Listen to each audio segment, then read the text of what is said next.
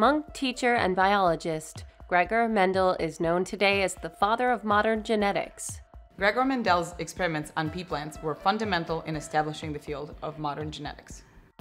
Born Johann Mendel on July 22, 1822, in what was Austria and is now the Czech Republic, Mendel excelled at school and became an Augustinian monk to further his education.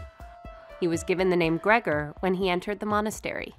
The monastery sent him to the university in Vienna, and that gave him the education in science, math, chemistry, and botany that he then brought back to use in his teaching.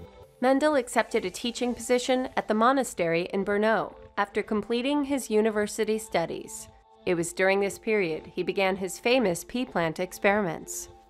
Before Mendel, people thought you would equally inherit the traits of parent A and parent B in equal proportions. Mendel experimented with pea plants and found that instead there were dominant and recessive traits in all organisms that were passed on statistically based upon the mixing of genes between the two parents.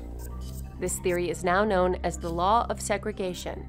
Mendel also formulated the law of independent assortment. The law of independent assortment addressed the fact that there are a large number of traits.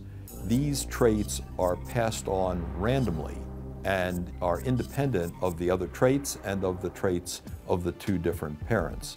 The ability to explain hereditary diseases and to engineer plants with desired properties are all consequences of the fundamental theory founded by Mendel.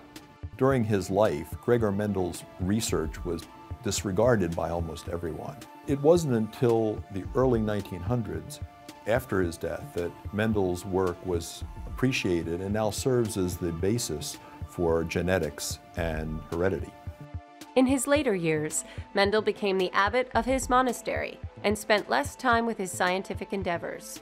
Gregor Mendel died in 1884 at the age of 62.